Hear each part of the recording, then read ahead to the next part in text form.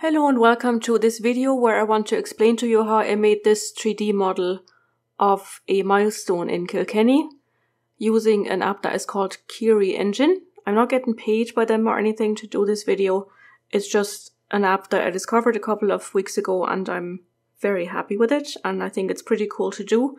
Not just to have something to do, but also because you can link the models on OpenStreetMap.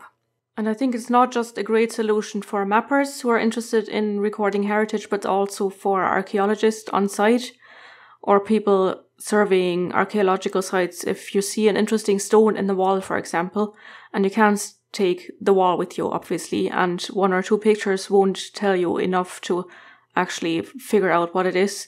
But if you can take a 3D model home that you can zoom in on and turn around and whatever, that is very useful to have.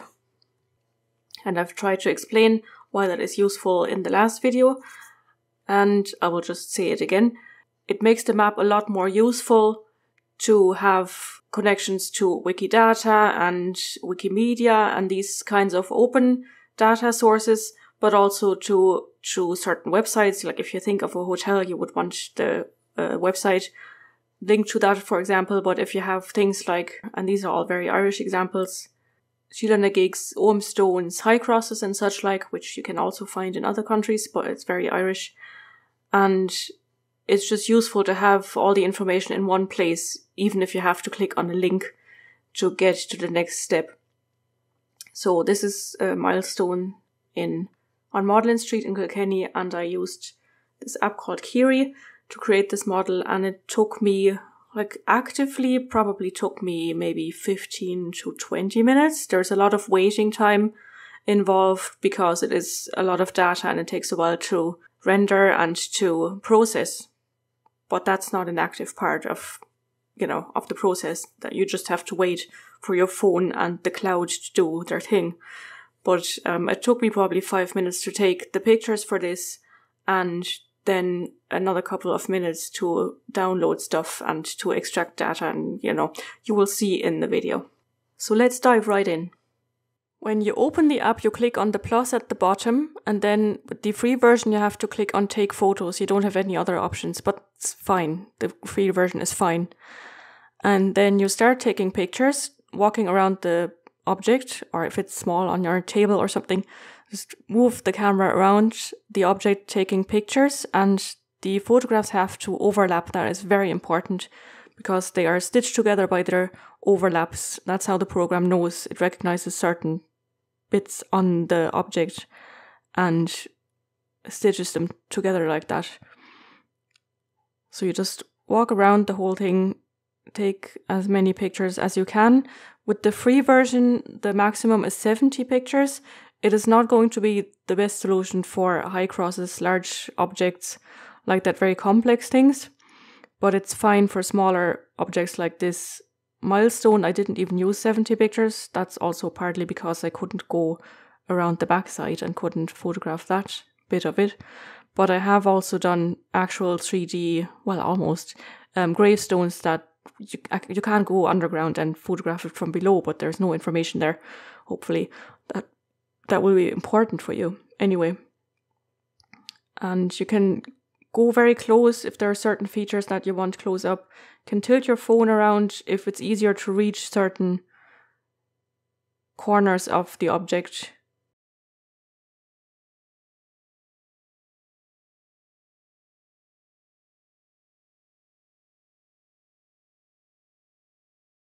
And make sure when you take the pictures that they're sharp, because I made that mistake. I wasn't patient enough and I just clicked and took the picture and it was blurry, and then it was also blurry. That bit was blurry in the 3D model.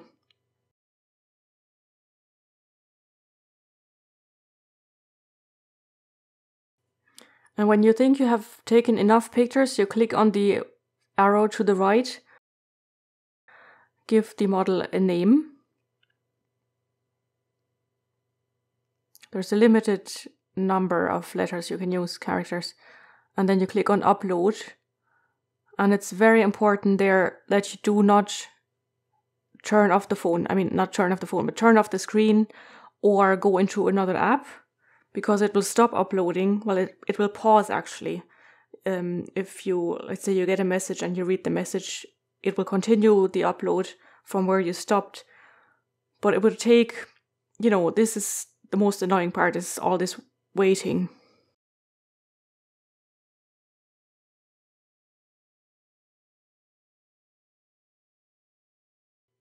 What you can actually see in the end, the screen recording took 4 minutes and 9 seconds. So that's taking all the photographs and uploading the whole thing. So that was under 5 minutes. Then there's another waiting period. First it's queuing, then it's editing, and then it is processing. I think in that order. But you don't have to do anything. You can turn off the app while it's doing that, because it's doing that on the cloud, in the Kiri cloud, wherever that is. And you can do whatever you were planning to do that day and wait. It'll take maybe, well, it depends a bit on how frequented the app is, I suppose. It can be 15 minutes, it can be 2 hours. So that takes a bit of time. For the free version, if you have the paid version, the queuing time is shorter. When it is finished processing, you will get a notification from the app. There's a little square symbol, and you can open your app again and click on the model and admire what you have done, and hopefully everything went okay. And you can see it has already cut out a lot of the background that you won't need. So that's where the AI comes into play, I think. But you might still want to crop the model a bit, because there's a lot of wall that you don't really need for context, and also it'll make the file unnecessarily large. And that's important later on when you want to upload it to Sketchfab. If you're not planning to upload on Sketchfab and you just want a model for your own use on your phone or to share it with your friends, they have to have the Kiri app though. If you want to send it to friends who have a Kiri app, they can watch it on their phone as well. Click on the crop symbol on the top right to open the cropping mode. And that will open the model within a bounding box, and it's usually all over the place, so you have to adjust that first. And there are 3 axes, X, Y, and Z, or blue, red, and green. And you use the rotate thing to move your model around and make it sit straight in the bounding box first. And you have to turn it around to activate the other axes and just play around. It might take a little bit of getting used to, but it's quite clever though.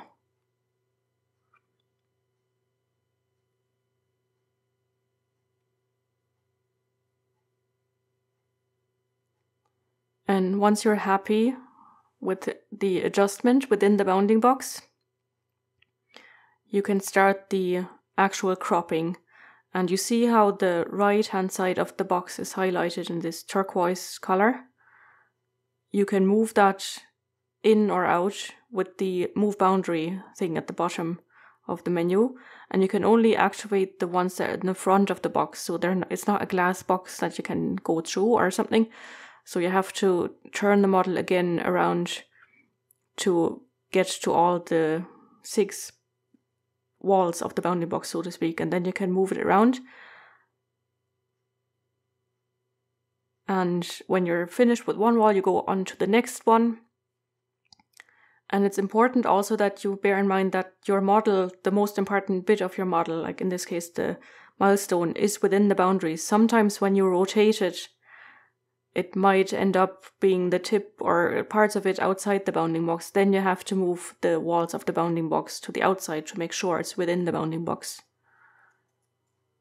A lesson I had to learn the hard way.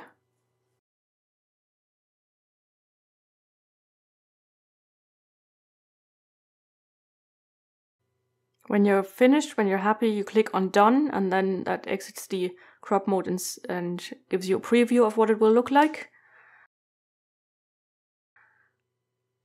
And when you're happy with this, you click on Save Edit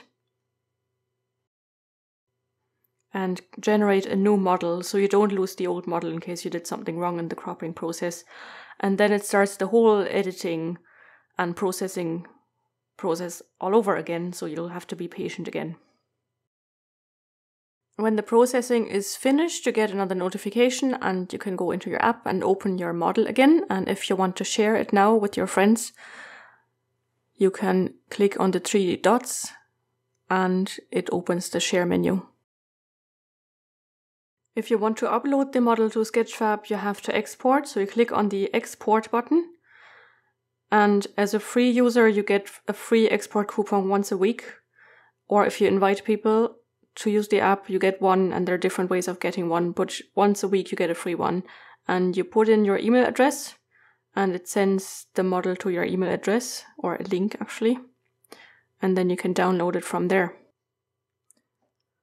You'll get an email into your email inbox, and I don't have to show you how that works because you've all used email before. You open the email and it will have a link in it that you have to click to download the model. And then you come to this site here. It's the KiriEngine.app website, and it says very big, download model. And you click on that to download. And that might take a while because it might be a big file. It will end up in your downloads folder as a zip file, so you have to unzip them first. And to do that, and I'm talking about Windows, whatever I have now, 11 or something, it's right click. That's the way I do it. There are other ways to do it. And it says extract all. And it'll show you which folder you want to extract it into. And I have a folder just for 3D models in my documents folder somewhere. And I will create a new folder for this one as well. So new folder, this is the milestone Modeling Street. And select folder. And that will extract these files into that folder. And if this is ticked, it will also open that folder straight away. This is it unpacked now. You see here, this is the file, the most important file. This has the actual 3D model in it, so to speak. And you see here, it's a type 3D object. So the file ending is OBJ. And the size here is 483 megabytes. So that is quite large. And then you have an MTL file. This is the texture file. And then you have a JPEG file. I'll open that to show you. That has kind of, that looks, you know, a bit like art or something, or very messy, depending on your perspective. That has it's some sort of image file that has all the textures in it. And the 3D model will get these and make them into a model with a texture. You can also just use the 3D model and then it won't have a texture. It'll just be a plain gray or something. And then you want to pack them again into a zip file, but only these three, because you only need these three on Sketchfab. So you highlight them again and click on compress to zip file, right click and then this one, or I never use the top menu, so I'm not entirely sure where that is up here. 3 dots, yeah. So the 3 dots and then compress to zip file. And that might take a little while. If the file is small enough, this one here, the object file, you could upload it to Sketchfab as is, and that'll just create a gray model. But the limit on Sketchfab is 100 megabytes, and you see here this is already 483 megabytes, and I see that my zip file is also too large. I might have to go in and maybe crop the file in the Kiri app and cut the drain pipe out, because it's not really that important, and see if that's smaller than 100 megabytes then, because that's the limit you can upload on Sketchfab, unfortunately. But it's all free, so, you know, if for something that you get for free, you can't really complain too much, because there are ways around it. So I will do that. I'll try to compress it a little more and see if that helps at all. We have it downloaded and we have unzipped it into its own folder.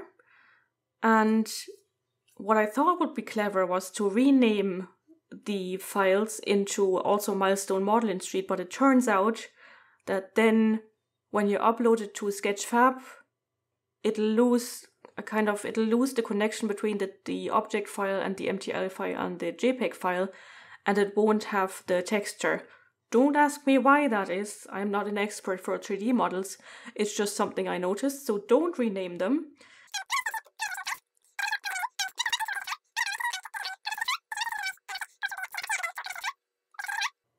And then you can rename that one, which probably makes more sense. And I'll call it Milestone Modeling Street. And at some point I will learn how to spell that. Then we can upload that to Sketchfab. You can also just look at this model on your computer. If you have, there's a Windows 3D viewer integrated that just comes standard with your Windows. You just double click on the object file and it'll open that. It'll take a while because, you know, it's 400 something megabytes. It's a large file, so it will take a while. But maybe you want to do that before you upload. Anyway, we'll go to sketchfab.com. You will need an account there. You can scroll through and see what it all can, you know. Share and embed 3D models anywhere online. So that's what we want to do, yes. So you log in, you can sign up and get your own, like a proper Sketchfab account. You can also start a business, or you can just log in with your Facebook account, Google account, Twitter, Epic Games, and your Apple account. I'll use my Google account. I think I used to have an account, but I can't find the password anymore. So I'm using my Gmail account.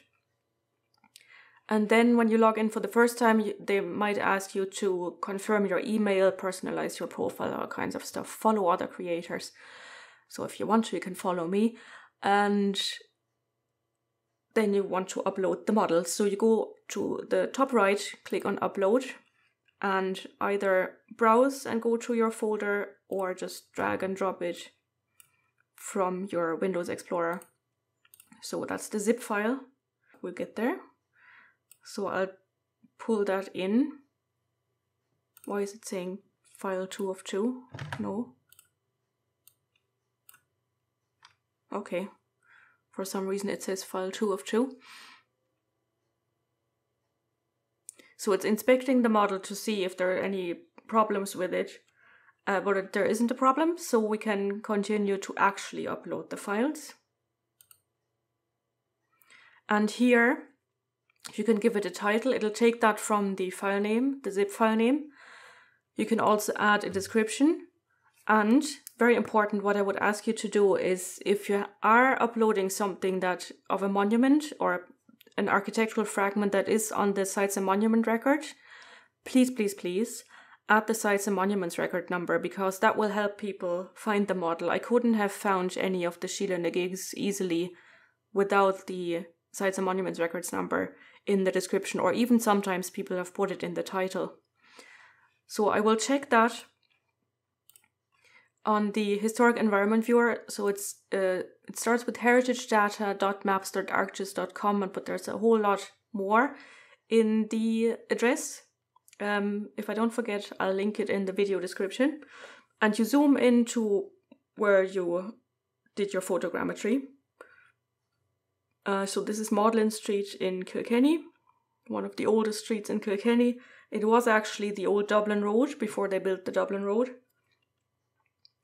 And it's at this corner here. So it doesn't seem to have a record on the Sites and Monuments records, which is a pity. But we can't change that now. If, let's say it was, so you would click on the red dot. In very rare cases, it might be a blue dot, but in most cases it will be a red dot. You click on it and you take this number here, the sequence. It starts with KK because this is in Kilkenny. It will start with different letters if it's in a different county. And then the number, which has some system behind it to do with Ordnance Survey maps. And please include the hyphens in the end. There might be up to 3 or 4 hyphens in the end, but include them because people might be looking for the whole thing. And copy that and paste that into the description. I can't do that now, obviously, because this isn't for the milestone. It's some grave slab that must be in Magdalen's Tower. So I'll go back into my description and just type a description.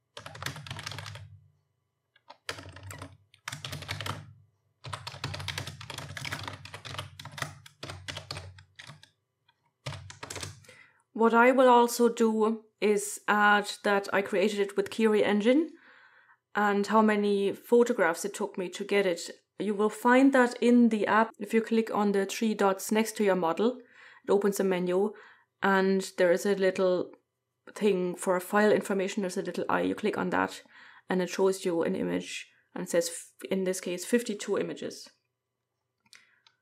That's just for other people to know, okay, it took that many images to create this model.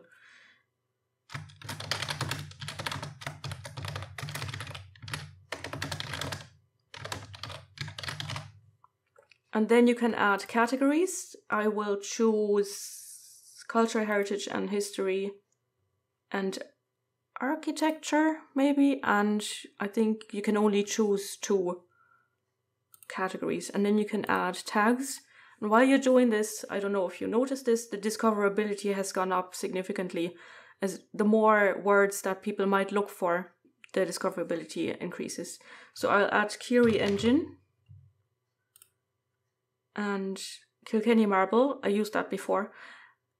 Because the milestone is made of Kilkenny marble, I also use Kilkenny as a tag and also milestone. And you see, because it comes up, some other people must have uploaded milestones. And see now that this discoverability is 100%. So that's great. I will save this now, just in case something goes wrong. So I have it saved. And continue on to the left here, we have a preview window that I could click on, and that would show the model in a small window, in this small window. But we can also edit the 3D settings. I'll go to that by clicking on Edit 3D Settings. This will load the model, which will take a little while because it's a lot of data.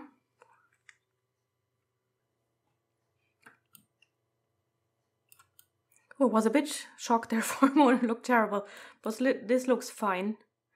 There is a little glitch here. Hopefully you can see that it has pushed this bit inwards a little bit. It doesn't actually look like that in real life. I want to, if you are able to do this with your mouse, fair play to you, because it's not easy to get it straight. But you can set the default orientation or rotation here on the left hand side. Straighten model. I can't work with these things here. I can't do that. I don't know how to do it. So I will use the show advanced rotation because that works exactly like in the app and I can do that. So it shows you these 3 axes and you just turn it around until you think you have it the way you want it to.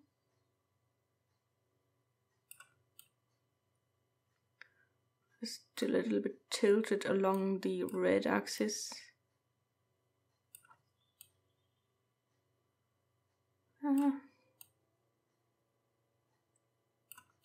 Seems to be a bit more precise than in the app. Yeah,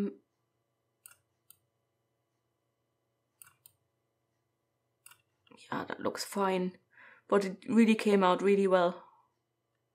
I think you'll agree. The 57 at least, and you can see, the little shells here in the Kilkenny marble. That is fairly good.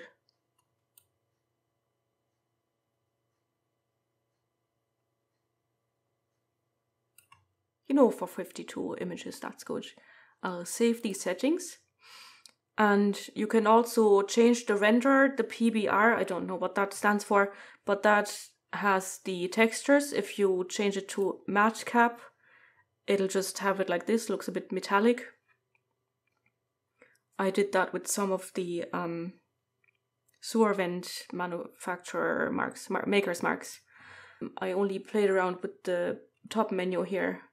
You can show a wireframe. We don't really want that. There are probably applications where that is useful.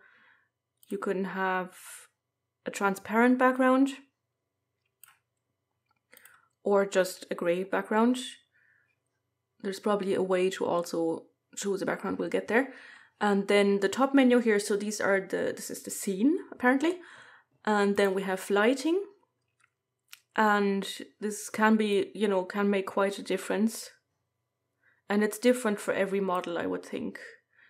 So down here we have, for example, we have the environment. So there are different backgrounds, kind of, but they're like light backgrounds.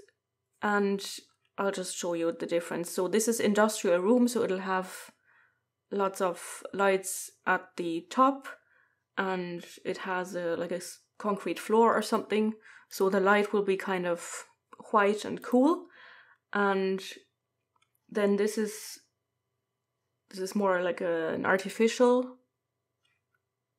light. So this is terrible for our cases. It might be good for some environments.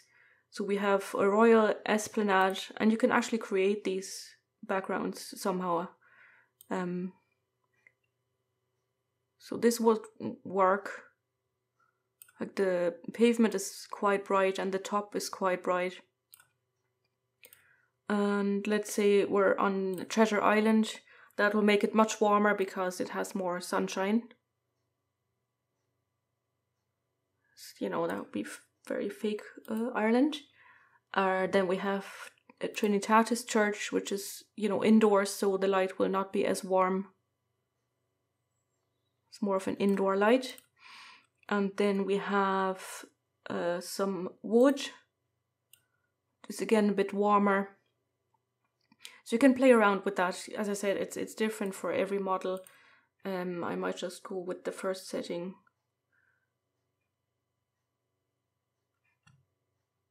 I haven't actually gone through all of them. Maybe Gdansk shipyard buildings. I'll go with that, I think. Because it's outdoors. And I don't know how similar the climate is in Gdansk than to Ireland. You can also change the orientation. I can't go through all of this because I actually don't know all of these things. I've only tried it out with one model before. But you can change the brightness, the light intensity, the shadow bias. And that's all the lighting done. You might want to save that then before you move on to materials. So there's metalness, which is a weird word, but you can... So the metalness is at 0 because it's a stone. But if I moved it up, it would look more like metal, apparently. It's just smoother, I guess. So it's all a lot of things that you have to try out for yourself, really. So it's the glossiness, for example, is at 0 as well. I can't see much of a difference if I change it to 1. There's a lot to change around. I don't know how to use this. Annotations. I haven't tried that before. And animation, did I use that before? No. Yeah, so this is really basic because I'm not an expert. I've only tried this for a couple of days. And I'm sure there are people out there who have made videos about how to use this properly. But I'm fairly happy with this, so I'm going to go Save Settings and exit this. This is only exits the editing mode. And we're finished on the left hand side. And on the right hand side, you can determine who can see your model. You might want to make it public, so anyone on Sketchfab can find it, which is what I want because I'm all about open access. Time Team, for example, they upload models to Sketchfab of their finds, but only their patrons can see them.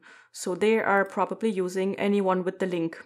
And you can only do that if you have the pro version of Sketchfab, which I don't have because, I'm only doing this for fun, not making any money off it.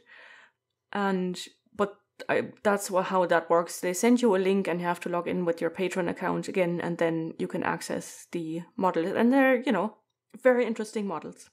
And they don't just have the finds, but they also get 3D models of their trenches now. So you can use it with a drone. So they fly a drone and they definitely take more than 52 images. So they fly a drone over the trench, which is really high-tech stuff and really fun. And they upload those to Sketchfab. And if you're a patron member of Time Team, you can access those. And then you can allow or not allow comments. I'm okay with comments, I think. And then allow texture inspection, which I'm also okay with because I don't really know what that means. And it's not age-restricted content. So I'll leave that on off. It's not a shield and a gig, not, you know, it's just art, it's fine. And then you can decide if you want people to be able to download your models. And if you let them download it, you get credits for your uploads. So I always set mine to free download. You could also set up a store, but you probably need the pro version as well. If you wanted people to buy the models off you, which doesn't make sense in this case, unless I was a terrible capitalist, which I'm not at all. But if you were making models for computer games or something, like if this was a freestanding milestone that I thought would be interesting for people to use in a computer game, which I could have just designed from the scratch in Blender or some 3D modeling software, and I wanted people to buy those models off me, or I don't know, like car models or train engines or something, then you could sell these models as well. But I don't want that. I want people to be able to download it. And you can also change the copyright attribution license. I'm going with, this is, I think it's CC4 or 2, I'm not sure. But I'm going with this. I want people to attribute my work, which they probably won't do anyway, but you know, I'm trying. So this is what I'm using. I think maybe it's CC20. Anyway, I'll just select this. And that's all the settings done. So I can save and publish this now. That was very quick. And if you can share that on all these platforms here, and then if you want to see what it looks like for other people, you click on that, and you can still go into edit properties and edit 3D settings. There we are. The first glance, it'll be a bit blurred and you might panic for a little bit and think, well, it was so neat and detailed. But it is still. But you see now that it opens it up, it automatically opens it in this orientation that we set up earlier. So that's nice. It's not all like screwed like this. And then we have the information down here and some more model information and so on. Shinne well. Thank you very much for watching. I hope you found it interesting and, much more important, inspiring. And if you have any interesting Sketchfab models that you've created yourself, please put them in the comment section and I'll look forward to checking them out. Slán go fóill!